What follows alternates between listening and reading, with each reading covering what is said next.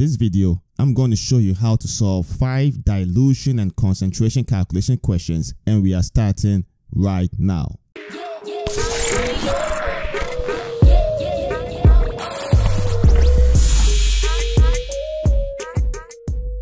Hello, this is Dr. Dankwa, and if this is your first time here and you like to learn pharmaceutical calculations, tips, tricks, and strategies, then start by subscribing and clicking the bell so you don't miss anything. So the questions in this video are from our NAPLES Calculations question bank. This question bank is the largest pharmaceutical calculations question bank on the planet. Now, if you'd like to check it out, I'm going to put a link to it in the description. Also, if you'd like to expand your understanding of dilution and concentration calculations, we have so many videos on the channel, and I'm going to put a link to a playlist in the description as well. So let's get right to it. This question says, how much drug should be used in preparing 100 milliliters of a solution such that 10 milliliters diluted to 1500 milliliters will yield a 1:2000 solution? Round to the nearest tenth. Do not include units. So in this question, the goal is to determine the quantity of a drug, and we will keep the units in grams here, so that when you prepare 100 milliliters of the solution and you take out 10 milliliters to dilute to 1500 milliliters, the concentration in the solution will be 1:2000. So I'm going to start off by showing you a physical representation of what's actually going on in the question. You have 100 milliliters of a solution, so this will be your 100 milliliter solution, and you want to find out how much drug to put in here, so that when you take out 10 milliliters, so this is 10 milliliters, and you make a larger mixture, which is 1500 milliliters, the resultant concentration here will be 1:2000. So this has a volume of 100 milliliters. So you make a 100 milliliter solution using a certain amount of drug, take out 10 ml from there, and then make a larger mixture, which is 1500 milliliters, and then your final concentration in that solution is 1:2000. And so the strategy that we are going to use is we are first going to determine how much drug is actually in the 1500 milliliter solution. So that's the first thing we want to do. And so for step 1, we're going to start off by determining the amount of drug in the 1500 milliliter solution. Now, the way we do that is to make use of the volume and then the concentration. So the concentration is 1:2000, which implies that you have 1 gram of drug in 2000 milliliters of solution. What we have here is a 1500 milliliter solution. So we multiply this by 1500 milliliters. The milliliters cancels out, and now that's going to be equal to 0.75 grams. So now that we've determined this, we know that we have 0.75 grams of drug in this 1500 milliliter solution. But notice that all of this 0.75 grams of drug came from the 10 milliliter volume that we took from the original 100 milliliter solution. So what we know is this 0.75 grams is in the 10 milliliters. So we can set up a quick proportion to determine how much will be in 100 milliliters. And so the next step here will be to determine the amount of drug that is in the 100 milliliter solution. And so the way we are going to do that is to state that 0.75 grams of drug is present in the 10 milliliter volume. How much drug in grams will be present in the 100 milliliter solution? So we can now go ahead and solve for the unknown, which is x here. So x is going to be equal to 0.75 grams times 100 milliliters divided by 10 milliliters. The milliliters cancels out, and you end up with 7.5 grams. But notice that the question says round to the nearest tenth. Now 7.5 is already to the nearest tenth, but then the question also says do not include units, and so the answer is going to be 7.5.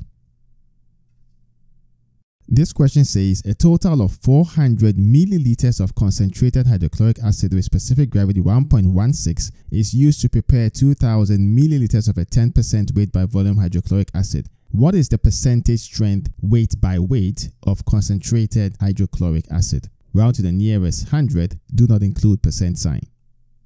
So in this question, the goal is to calculate the concentration of the concentrated hydrochloric acid, and the concentration is going to be expressed as a percentage weight by weight. Now you've been given the volume, which is 400 milliliters. You've been given specific gravity, which is 1.16, and you've been given the volume of your final solution after dilution, which is 2000 milliliters, and this concentration is 10% weight by volume. And so the way we want to solve this question is to use the algebraic equation to first determine the concentration of the concentrated hydrochloric acid in terms of percentage weight by volume. And then once we've determined that, we're going to convert that to percentage weight by weight. And so the simplified form of the algebraic equation we are going to be using is C1 Q1 is equal to C final Q final, where C1 is the initial concentration, Q1 is the initial quantity, CF is your final concentration, and QF is the final quantity. So in this question, the C1, which is your initial concentration, is what we're actually trying to determine. Q1, which is the initial quantity, is going to be 400. CF, which is the final concentration, is the 10% weight by volume. And then QF, which is the final quantity, is going to be your 2000 milliliters. So we can go ahead and substitute all these values into the equation. And so what that will look like then is you have C1 times Q1. Now Q1 here is 400 milliliters. And that's going to be equal to CF, which is the 10%, times QF, which is 2000 milliliters. So to find C1, we can simply divide both sides by 400 milliliters. So the milliliters will cancel out, the 400 cancels out. And so your C1 is going to be equal to 50%. Now this 50% is actually weight by volume. Notice from the question we want to determine percentage weight by weight. And so the way we do that is we need to convert the percentage weight by volume to percentage weight by weight. It's important to recall this important equation, and that is your percent weight by volume is equal to percent weight by weight times specific gravity. So what we can do is we can substitute this value wherever we see percentage weight by volume, and wherever we see the specific gravity, we are going to put 1.16 there. And so that implies that you have 50 being equal to percent weight by weight times the specific gravity, which is 1.16. Now we can go ahead and solve for the percent weight by weight. So that would imply that your percent weight by weight is going to be equal to the 50% weight by volume divided by 1.16. And the question says round to the nearest 100, do not include units. And so the answer is going to be equal to 43.10. This question says, how many grams of sodium chloride should be used in preparing 250 milliliters of a stock solution such that 50 milliliters diluted to 1000 milliliters will yield a 0.3% weight by volume normal saline solution for irrigation? Round to the nearest whole number, do not include units. So in this question, the ultimate goal is to come up with a solution which is 1000 milliliters in volume and has a concentration of 0.3% weight by volume. Now the way you're going to get that is to take 50 milliliters from a stock solution, and the stock solution has a volume of 250 milliliters. And so the ultimate task here is to determine the amount of sodium chloride in grams that you need to prepare the stock solution. And so just to give a physical representation of what is happening, you have 250 milliliter volume stock solution here. So this volume is 250 milliliters, and you're going to take from this volume 50 milliliters. And this 50 milliliters is going to contain some amount of sodium chloride in such a way that when you prepare your more diluted solution, which is 1000 milliliters, you end up with a concentration of 0.3% weight by volume. And so the strategy here is to first determine the amount of drug that will be present in the 1000 milliliter solution, and that amount of drug will be coming from the 50 milliliters that you took from here. So once you determine that amount of sodium chloride, you can then set up a proportion to determine the amount that you need for the 250 milliliter volume. So let's see how that looks like. And so what that will look like then is for the amount of sodium chloride in 1000 milliliters, we're going to take the concentration, which is a 0.3%, and then we're going to take the volume as well. So 0.3% implies that you have 0.3 grams of sodium chloride in 100 milliliters of solution, and we have here 1000 milliliters, so we can multiply this by 1000 milliliters. And so here the milliliters will cancel out, and that will give you units of grams, and you end up with 3 grams of sodium chloride. So you have 3 grams of sodium chloride in this 1000 milliliter solution. But it's important to notice that this 3 grams actually came from the 50 milliliter volume that you took from the stock solution. So here is where we get to set up a proportion to determine the amount that will be present in the 250 milliliter solution. So let's take a look at how we do that. And so to determine the amount of sodium chloride in the 250 milliliter solution, we are going to take this 3 grams and set up a proportion using this 50 milliliter volumes. And so this would imply that you have 3 grams of sodium chloride in the 50 milliliters, and we want to determine the amount in grams of sodium chloride that is present in the 250 milliliter solution. So we can go ahead and solve for the unknown, which is x here. Now x is going to be equal to 3 grams times 250 milliliters divided by 50 milliliters. Now the milliliters cancels out, this 0 cancels out. You have this 5 cancelling out to give you 5. So you have 3 grams times 5. Now the question says round to the nearest whole number, do not include units. And so the answer here is going to be equal to 15. This question says, how many milliliters of 75% volume by volume alcohol and how much water should be used in compounding the following prescription? You have Xcane 2 grams, alcohol 50%, 60 milliliters, and the 6 says eardrops. So in this question, the goal is to calculate the volume in milliliters of the 75% volume by volume alcohol and then also the volume in milliliters of water. Now, there are a number of ways you can approach this question, but the smartest way is to use the alligation method. And so what that will look like then is you start off with the alligation grid, which is 2 vertical lines and 2 horizontal lines. And in the top left corner, you're going to put the higher strength. In the bottom left corner, you're going to put the lower strength. And in the middle, you're going to put the desired strength or the desired concentration. So in this question, the higher strength is going to be 75%. So that goes to the top left. So you have 75% here. And the bottom left is going to be the water. The concentration of water is going to be 0 because it has no alcohol in it. So you have 0 down here. And in the middle is the desired concentration, which is 50%. So 50 goes in the middle. So what we need to do next on the right hand side of the grid is to determine the number of parts of the 75% volume by volume solution and the number of parts of water.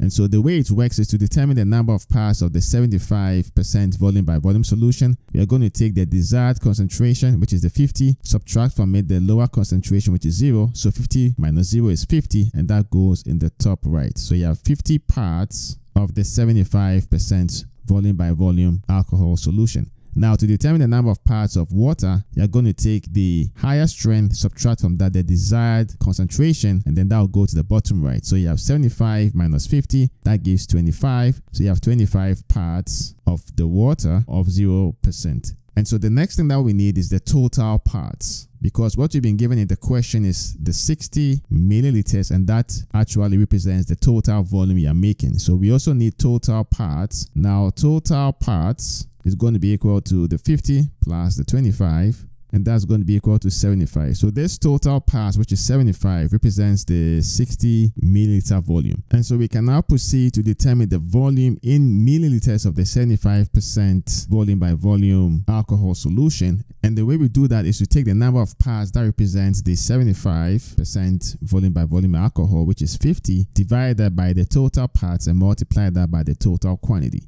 So that would imply that you have 50 divided by 75 times 60 milliliters, and that's going to be equal to 40 milliliters. So now to determine the volume of water, what you can do is you can take the total volume, which is 60 milliliters, and subtract from that the volume that is needed for the 75% alcohol, and that will give you the volume of water. So that implies that you have 60 milliliters minus 40 milliliters, and that's going to be equal to 20 milliliters. This question says, how many milliliters of 65% weight by weight phosphoric acid having a specific gravity of 1.61 should be used in preparing 1 gallon of a 0.25% weight by volume phosphoric acid solution to be used for bladder irrigation? Round to the nearest whole number, do not include units. So in this question, the goal is to calculate the volume in milliliters of a 65% weight by weight phosphoric acid solution. And you've been given the specific gravity to be 1.61. I'll tell you in a little bit why you do need a specific gravity for this question. And you desire to prepare a gallon of a 0.25% phosphoric acid solution. So a real elegant way to solve this question is to use a simplified version of the algebraic equation. And here, the version of the equation I would like to use is the C1Q1 equals C final Q final, where your C1 is the initial concentration, Q1 is the initial quantity, CF is the final concentration and QF is the final quantity. Now in this question, it's important to know that you have two different concentrations, one of which is your final, the other is your initial. But the important thing that you want to take note of is for the final concentration is given as 0.25%, but it's weight by volume, and your initial concentration is given as weight by weight. So in order to ensure that we are in the same dimensions, we are going to go ahead and convert the percentage weight by weight to weight by volume. And the way we do that is to multiply the percentage weight by weight by the specific gravity. So we're going to go ahead and do that to determine what the initial concentration will be in terms of weight by volume. So whenever you want to convert percentage weight by weight to weight by volume, you use the equation percentage weight by volume is equal to percent weight by weight times the specific gravity. And so here, the percent weight by volume is going to be equal to 65% weight by weight times the specific gravity, which is 1.61. And that's going to be equal to 104.65% weight by volume. So at this point, we have all the information that we need to substitute into the equation. And for C1, we're going to put the 104.65% weight by volume. Q1 is the initial quantity which we are looking for. CF is going to be 0.25%, and then QF is going to be a gallon. Now, because we need the answer in milliliters, we are going to use the volume that is equivalent to 1 gallon in milliliters. And so from our conversion, 1 gallon is equal to 3785.4 milliliters. So we go ahead and substitute all these values into the equation. So C1 is going to be 104.65% times Q1, which is going to be equal to 0.25% times the final quantity, which is 1 gallon, which is equivalent to 3785.4 milliliters. So what goes in the parentheses here is going to be 3785.4 milliliters. We go ahead and divide both sides by 104.65%. So the 104.65% cancels each other out. You're left with Q1, and now Q1 is going to be equal to 9.04 milliliters. But notice that the question says round to the nearest whole number, do not include units, and so the answer is going to be equal to 9. So I hope you found this video tutorial useful. If you did, be sure to like it and share it. If you have any questions, leave them in the comments and I'll get to them as soon as I see them. If you'd like to learn more pharmaceutical calculations, tips, tricks, and strategies, then start by subscribing and clicking the bell so you don't miss anything. My job here is done, but yours has just begun. Thank you, and I'll see you in the next video.